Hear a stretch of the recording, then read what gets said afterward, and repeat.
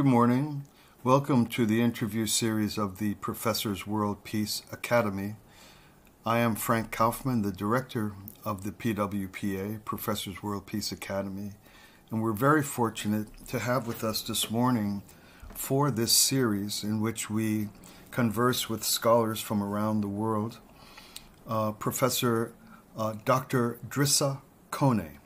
Dr. Kone is currently an assistant professor of conflict studies at the Unification Theological Seminary. He obtained a Bachelor of Arts degree in education in the Ivory Coast in 2007. He worked briefly in the Ivory Coast as a teacher before moving to the United States later that year.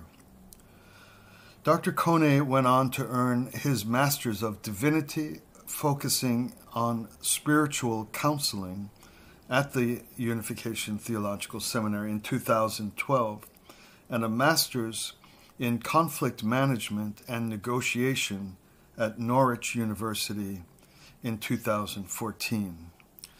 In May of 2016, Dr. Kone obtained his doctoral degree in Practical Theology and Peace in Peace and Justice at UTS, focusing on transformational leadership and the effective management of cross-cultural conflict between communities. There's been a recent development in Dr. Kone's professional career, but I'm not going to read that off now. Rather, we'll wait till he comes on and let Dr. Kone himself break the news. The subjects of his studies: transformational leadership, cross-cultural conflict between communities. These are the topic of his recent book, which we will introduce, and the topic of the conversation we will have. So please join me to welcome Dr. Drissa Kone. Wonderful. Thank you. This is great. Very happy to have you here. Thanks for joining us. Thank you. Good. All right. So as I introduced you, I spoke a little bit about your educational history, the various degrees you've acquired here and there, both in Africa and here in the U.S. Right. And I spoke also about a couple of your various appointments and responsibilities and professional positions you've held. But I deliberately left one out because it's pretty fresh and new, and I decided maybe you yourself could tell us what has been going on in your life. That's right. And so tell us about your most recent appointment. All right.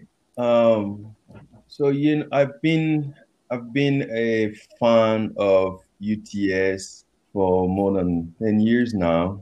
Yes. So when I moved in this country, it was 2008. I actually decided to go to UTS. So I started my graduate program, MRE first, and then I changed it to an MA program, and then finally to an MDiv program because I was more interested in the practical aspect of ministry. Yes. And when I got my MDiv, so I actually became one of the recruiter at UTS for about a year, and after my second degree, I came back to do the doctoral program. So it's a long story, love for UTS, love for education, but in that specific area and component, spirituality. Yes. So I think this is probably one of the reasons why I was appointed to this to be the doctor, the director of the doctoral ministry program, because I went through the program myself, and that's something major. And also, I think the president wanted to actually project a younger face into the program so that we can inspire more young people to pursue a doctoral degree program, because it can be intimidated for sure. Yes. To want to take that kind of challenge. That's right. Yeah, I want to be a glue, I guess, Wonderful. for many young people, because things that we're facing in society today, we need like an authentic voice Yes. to address those issues. Very good. Yeah. Well, thank you very much. I merely wanted to reserve this special moment to participate in the announcement of your appointment. It's very recent that there was a public announcement of your appointment to be the director of the doctoral program there at UTS. So I think they've made a tremendously smart decision. And I think there's a lot of wisdom in having someone that's been through it, and also your sensitivity to the kind of being a little scary, and to help young people over that step to want to. That's great stuff. Okay, that's great stuff. But the main reason why we're here today is to discuss your recent publication entitled "The Path to Peace: Path to Peace, Transforming Pain into Love." So that's available on Amazon, and listeners will be able to find that link in the article about our interview. All right? Yes. Very good. So as you know, I've read this book a couple of times, few times, and have endeavored to be part of the commentary for the promotion of this book. So I enjoy it, and I'm very happy that we can have you here to explain more deeply this all-important matter. The other thing I'll say before starting in is, when we hear your story, which we'll launch into in a minute, it's so poignant and so relevant and so needed right at this very moment in American history, and what has rapidly erupted into world history. The issue of race relations, the issue of bearing unjust practices against myself, and ways forward beyond that are really what are the main thing everybody's facing now, both politically and socially and culturally. And so how interesting it is that you have written on this very subject. In a way, you should be on every talk show right now, because, our country is burning down. People are trying to find the right way to deal with the absolute reality of injustice. That's right. And so this is a great opportunity we have here this morning. Yeah. In the preface, which often is used to be the nugget or the nut or the synopsis or the main point of what's developed in depth throughout the book, you write, addressing conflict at its roots through a self-transformative approach could be effective in making the world a better place. There is no unity in resentment, no forgiveness in revenge. A collective responsibility is required to engrave in human consciousness the greatest values of forgiveness, unity, and peace. So in this brief couple of words, you've introduced a great many discrete concepts, and let me identify them and invite you to launch in whatever way you want, either on this particular reading, what I've just read, or about the book itself, the process itself, etc. I'll definitely be asking about the biographical realities and the spiritual experiences that underlay your capacity to arrive at these insights, not only your very careful scholarly research throughout, but also the roots of your insights and inspiration. But here as I read, addressing conflict at its roots through a self-transformative approach. So the options on dealing with conflict are very often in the realms of political science, in the realms of economic structures, in macro, large, kind of secular scientific analyses of elements that generate conflict.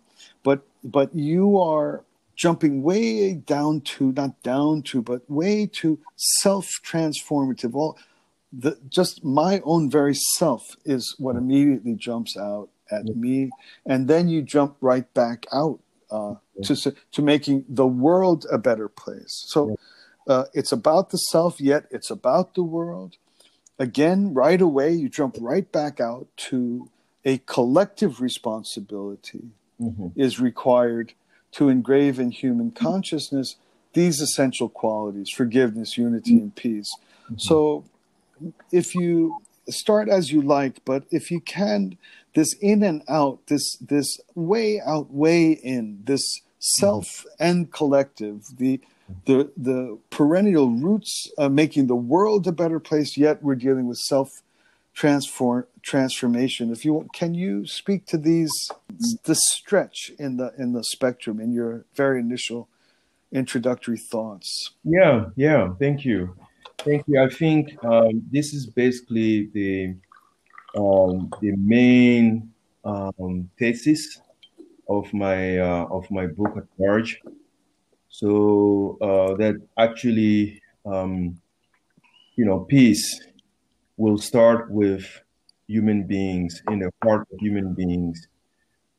We know whenever problems arise in society, people tend to come out and negotiate peace with some kind of interest-based or changing policies and law, which are great things to do. But I, based on my own personal experience, and also by looking at some of the people who made a tremendous shift in history in the area of peace and reconciliation, I strongly believe that peace will start within each individual. So the direction is not out there first and then coming to me, but it is from me coming out there. So that's the picture. So yes, the picture is to shift things around, not to actually think that it's going to be solved solely from out there. But I have to do. It's about me going back within myself and looking at some of those struggles. Because whenever there is a challenge in society, politically or as an individual, actually making decisions or maybe encouraging a group of people to make a decision. So the individual is basically the root, the basis for change. Yes. And one thing that I actually, when we talk a lot about forgiveness, and sometimes we think that it's the other person who is in fault who need to forgive, who needs to actually ask for forgiveness. But forgiveness always both ways, and it's a healthy process to heal emotional pain. It's not about the other person, first. It's about me letting go of what's going on within myself. And sometimes, a lot of time, it's being projected on the other person or another group. Oh, it's the Democrat. They don't love the country. It's the Republican. They're too, they don't love. They don't love the country. So it's the blaming game going on without doing the actual work of self-transformation. It's fantastic. It's fantastic. Actually, you've introduced. There's a lot of natural binaries in your thinking, which it's really valuable now because, as you mentioned, there's so much of what happens socially and in the commentary world that is one-sided, and so that is one-sided, and so by you having this kind of seeming dialogical weave in every thought is very valuable. So not only are we juxtaposing work on the individual to the collective larger work of peace, but also even forgiveness itself, even if we're just looking at only one small part of it, just the individual work of forgiveness is not only forgiving the other, but it's also recognizing one's own role or Yeah. part. Is that correct? Is that It's definitely correct. Yeah. Correct. wonderful? Mhm. Okay, outstanding. Here's at the very outset, in the introduction of your book, Yeah. you describe a series of events that happen in your own personal life beginning in September of 2002. Yeah. So you were a young man. You were born and raised in Cote d'Ivoire. Is that correct? Exactly. It's correct. Okay. And in the city or in the countryside or where what is Countryside, northern side, majority Islam.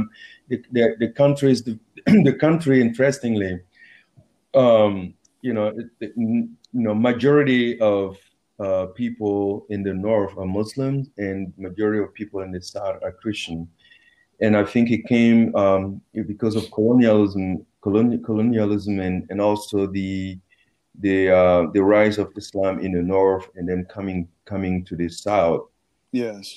And the colonizers coming, to the south and trying to go beyond, to go to the north, and then they meet somewhere Yeah. in the country Yeah. culturally. Yeah. And so you hate to use the word interesting because it sounds too removed. Yeah. Because lives are so impacted by these histories that you don't want to just be leaning back in your scholar's rocking chair saying, oh, that's so interesting. But it really is, in fact, interesting. It's almost as though Islam, many West African nations have that north-south quality to the religious divide. Am I correct? It's definitely correct. Yeah, Nigeria is very famous for that. Yes. And it seems it's almost as though Islam arrived by land and Christian and colonial forces arrived by sea. It's like that, isn't it? Oh, that's correct. Yeah. Even that would be a very interesting angle through which to start to look at the realities and that West African nations have to face, this whole by land, by sea even, and because one typically looks at the economic and political dimensions of the colonial. Would you agree that the Muslim presence in West Africa is also could be described somewhat as in a colonial fashion? It's non-African, non-indigenous anyway. That's for sure. It's not at all. And I mean, if you look at the idea about spreading Islam, there's one component that is actually very similar to the colonial perspective, which is bringing, I guess, salvation to the world by all means. And people have to change their way. Africans have their own traditions and culture and religions, and those religions were considered evil, and Africans have to change their way. Even names were changed. For example, my name Drissa is basically not African; it's Islamic. Yeah. So, and then it's a long history. And the same thing you will see in the South, in Ivory Coast. Many people have Christian's name, because that's also one aspect of, you can see similarity. You can see, and because it's very hard to separate, politics and religion in the Islamic theology. So that also play a major role into how things evolve, even in the country and many other countries. So I see a lot of similarities there in the approach and the mindset of both groups. Yes. Yeah, I've spent a lot of time in West Africa myself, and it isn't only from there, but it's really everywhere in the world that I can't wait for the day when the infinite wisdom and infinite genius of indigenous spirituality is given. It's not a recovery of justice thing. It's just something the world needs is that wisdom. Yeah. And this isn't pandering, but I can't get enough of indigenous African wisdom. It is such a root of such an incredibly valuable collection of insights for human life, family life, social life, that the world can't finally fully manage without it. And it's the same for many, many different indigenous traditions, from the northernmost tips all the way into, whether it's India, Africa, Latin America. Totally agree. Totally. Yeah. But here's a good jumping off point, because you were telling about the nature of your name. And this is what I wanted really to take a little time with, is what led you to know what you know about the nature of peace and reconciliation. It comes out of an experience that originated with your name, if I'm not mistaken. That's correct. Can you? I can read it, and I'm going to post it with the article, so that even though it's in your book, people should buy your book. But I'm going to post at least this part of your biography so people can read it. But I'm not going to read it here. In 2002, you start to tell a story. Can you tell us a little bit about that?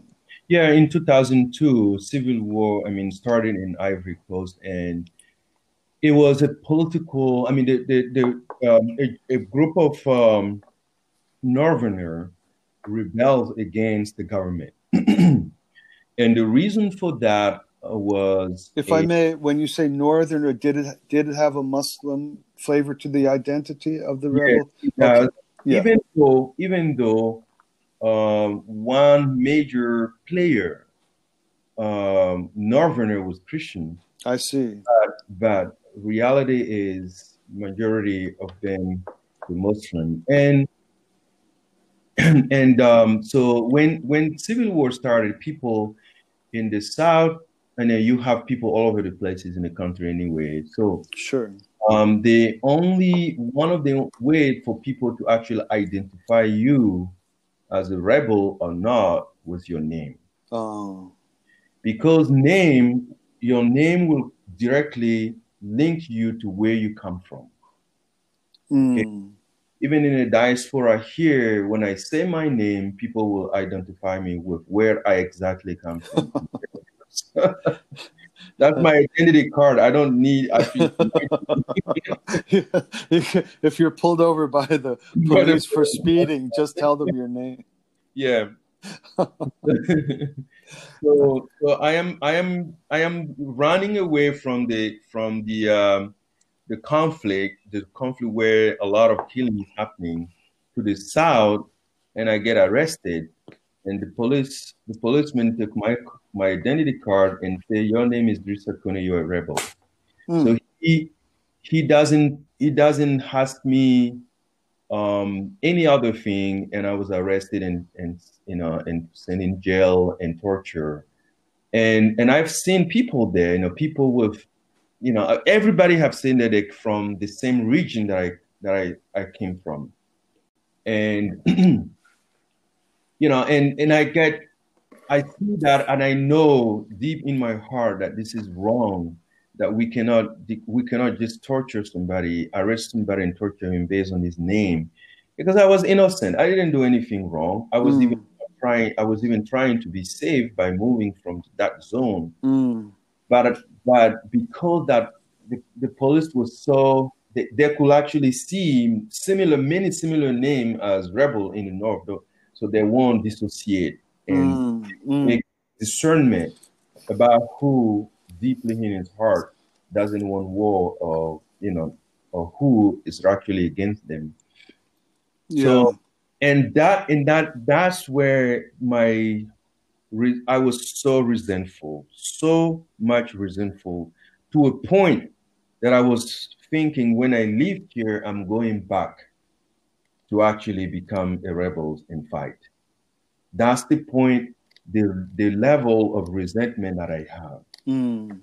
So here you were a young man raised well, innocently, actually seeking the more righteous, the most righteous possible way, leaving the region where the rebellious instigations were arising, Yeah. and just by the mere prejudice or bias, or they just say your name is this, and it wasn't merely that you were sent away or sent back or denied some passage or something, but it actually resulted in you being imprisoned and tortured. Correct. Correct. This is so extreme, It- and this torture mhm. resulted in actually coming on the very kind of edge, to the very brink, like within millimeters of actually producing the very thing that they thought you were Yeah. as fine as could be. They themselves create, or came close to Yeah. creating, a violent militant rebel just by the sheer But the abuse way, of your identity. exactly. Right. Mm. The way I was treated, it create, because this is just make a quick link to what is going on in America today with the police brutality and the way you treat people. It's like you plant a seed in them, and their reaction can be very, very bad, because not everybody is able to actually let go when they get mistreated. Right. So that's what happened, and I wanted to go fight. I want that was what that was my heart. I was so It was so painful and so unjust, so that Yeah. I wanted to do something about it. And that's the thin edge of the sword, Kone, Yeah. professor, because on the one hand, like, I've often noticed, I've been in many war zones myself over the course of my life, and I've Mhm. often noticed that these young boys facing across from one another, rifles drawn, Mhm. all they are is just young boys. They Yeah. by dint of birth, they're holding a rifle on this side or on that side, but they're nothing but young boys. Yeah. It's independent of it's by dint of birth, and so here are young men. Now, on the other hand, what happens to the young man who in efforts of justice and fairness and this lets the one go who then goes kills a school or something. That's the other side of the that's the other side of the burden. Here are you, perfectly good, Mhm. being led all the way to torture, the supreme injustice over your life, Yeah. and the police stopping you and and possibly believing they're saving the lives of innocents, for all they know. Of course, Yeah. torture wasn't necessary, but these are the decisions in the heat of conflict. Yeah. So and yet they're exactly what you said about the United States. Mhm. Here you have a police officer. He's experienced 1,000 times real violence coming out of a situation, Yeah. and who knows how many people he's radicalizing based on the prejudices that grow Yeah. in the job. Correct? Is this? Correct. Yeah, but Correct. those are always sensitive to move them up into the present. But it's remarkable. I've known you all my life, and when I was studying your book and I read that you were tortured, Mhm. I was truly, I would never have been able to see any trace Mm. of an experience so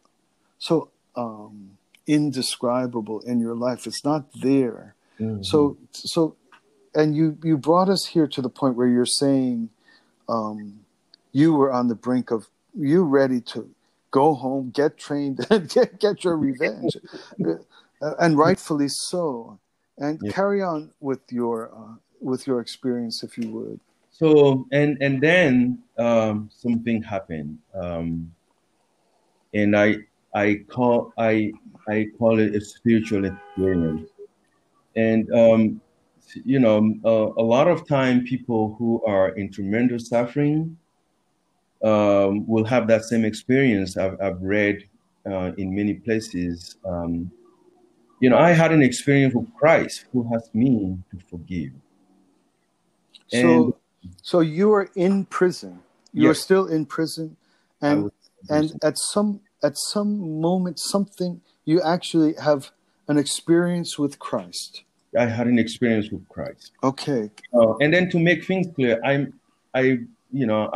of course, I was exposed to Christianity, but never intended Yeah. ever to become a Christian or never, none of this. Right. And that moment, the least thing that I was thinking of is to become Christian too.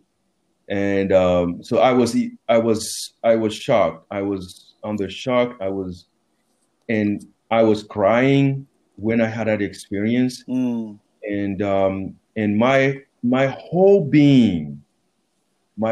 being felt differently after that, Mm. And I was deeply after the experience, I felt a deep sense of peace within my heart. Mm. Okay, even though in my mind I was still, thinking about what's going to happen next. Should I go or not? But my heart was different. Mm. It's remarkable. Yeah. But a couple of things. A lot of times, maybe people would be cynical Mhm. about hearing such a tale. Oh, he's being tortured in the South, so he turns to Christ. It's the way out of the situation. Mhm. A, that's A. That's and so it's so hard to break through people's suspicious minds, and because all you're describing is a genuine experience with Christ. Yeah. And also, you mentioned just a second ago, you said, I never had any intention or desire or interest, or I wasn't trying to become a Christian. And Yeah. from what I understand, that you didn't. You're not, right? Yeah.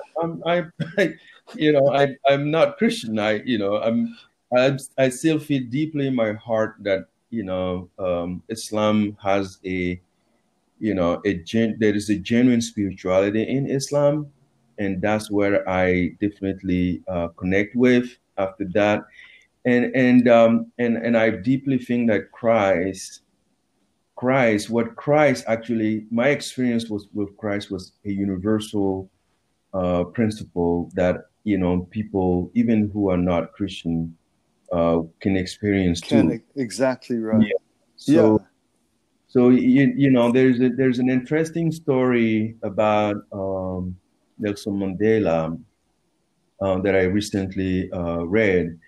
He went to a restaurant to have lunch with his friend, and then when he was having lunch with his friend, there was a white man sitting nearby and was looking at him from time to time. And then Nelson Mandela recognized him and said, "Oh, you know, please come sit with me. Let's have lunch together." And he came, and Nelson Mandela actually ordered food for him, and then said, "Eat whatever you want, and dinner. I mean, dessert and drink." And while he was eating, he was shaking, you know. And after that, he paid the bill and leave, and then shake the guy's hand and say, "Nice to meet you again," and leave. So later, his friend asked him, "Who's this guy? It looks weird and strange, and he seems sick." And Nelson Mandela said, "No, he's not. He's just afraid because this was one of my persecutors when I was in jail. Mm. He will beat me and torture me almost every day. Mm. And he will, when I was thirsty and I want to drink, I was asking for a cup of water, he will pee on me." Mm. And Mm. friends say, how in the world can you be kind to a horrible person like that? How is that possible? And Nelson Mandela's response was, no one is born hating another person because of the color of their skin. That's one of his famous quotes. Yes. Of his background or his religion. People learn to hate, so they have to learn to love. And the only way you teach people to love, you love them. You know. Yeah, it's fantastic. That's so profound. Yeah. That's so profound. Yeah. And that is kind of in many ways the golden thread that runs throughout all the pages of your careful study in this book we're discussing. Am I right? Correct. Yeah. Correct.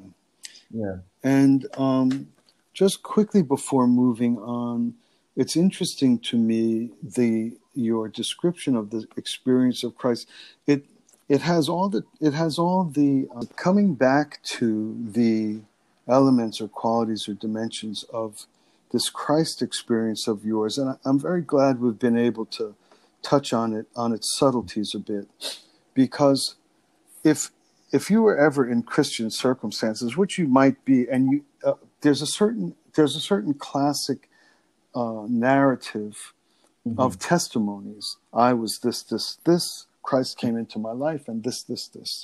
Yeah. And what you describe is exactly the testimony of Christians. And so I'm very happy to hear this kind of universal, kind of non-sectarian, non-institutional affiliation type punchline to as the story, because you said that once that encounter with Christ happened in your life, you said you were still naturally, like any normal person, working on what comes next. Do I get out of here? You're in the middle of a horror, and you're trying to get. But you said everything from that point on was under the state of peace, in a state of peace. Yeah. And how is that, or what was the nature of that? Can you recall, or it's it's hard to describe it with a kind logical word, but my heart was different. I didn't feel that sense of wanting to actually go and kill another person for what was happening to me. Even though in my mind, I know it was wrong. My mind was, but because I was so resentful, I think God gave me an opportunity to let go. Because I was very resentful. So the peace came, it's almost like removing a splinter or removing a cancer or something. Yeah. The peace came because you were cleansed of something that was making you sick. You felt, it's almost like you felt healthy in a way. Yeah. And so this becomes the beginning of what you come to understand to be a highly recommended pathway to address the nature of conflict at any level in human affairs. Yes. Okay. And that's what your book is about. That's what my book is about. Yeah. Okay. So here's another part. It's still within the introduction. Forgiving those who hurt us is a common experience on all levels, from the individual to the group to the culture and beyond. It is a journey to peace through personal transformation. Yeah. I realize now that I will definitely rather have two parts to this interview and cover some of the other dimensions of your writing in the second part. Yeah. Because here I want to hit on a fairly big topic here, and maybe we can allow that to be the alpha and omega of this particular part one. Yeah. All right. Sure. In what I've just read, it says, forgiving those who hurt us is a common experience on all levels, et cetera, et cetera. I just read it. It is the journey to peace through personal transformation. And here's another arena where you might find major cynicism. Mm-hmm. that those who are activists, those who are on the streets, those who might even believe in violent confrontation with authorities, they call. I think they mock the concept, something like, "Oh, let's all get together and sing Kumbaya," kind of, right? Do you understand? Right? And so we don't have to just deal with a dismissive mentality, but a genuine, even hard thinking Mm-hmm. is moving from, because there are individuals who make it, right? We make it, right? Yeah. There, but and yet the cynic or the doubter or the sincere doubter will say, but where do we see that the difference has been made? Where do we see? Look at South Africa today. I can't speak knowledgeably to it, but something like that. You have Mandela doing the opposite, the greatest man in South African history, doing a Christ-like deed. Mm-hmm. How do we get from here to there? Let me turn it over to you on this one. Yeah. Okay, sure. This is a very good point because, of course, you're right. When you talk about it's considered, I think it's considered weakness, basically, in our society.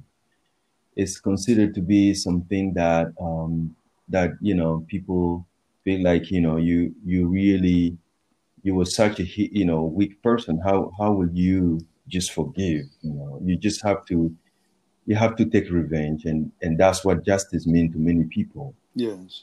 But reality is, it's not actually, it's a common thing to see that every time people get hurt, the reaction to that pain is actually pain going on, right? So the reaction Right. to pain is to fight back. So we have the impression that when we fight that person back, so it's gonna heal the pain. Or people who can fight will just withdraw from the relationship. People sometimes stop talking to each other. It's simple. Yeah. And there is no more communication going on, no possibility for dialogue. That's also a manifestation of hurt, of pain. Yes.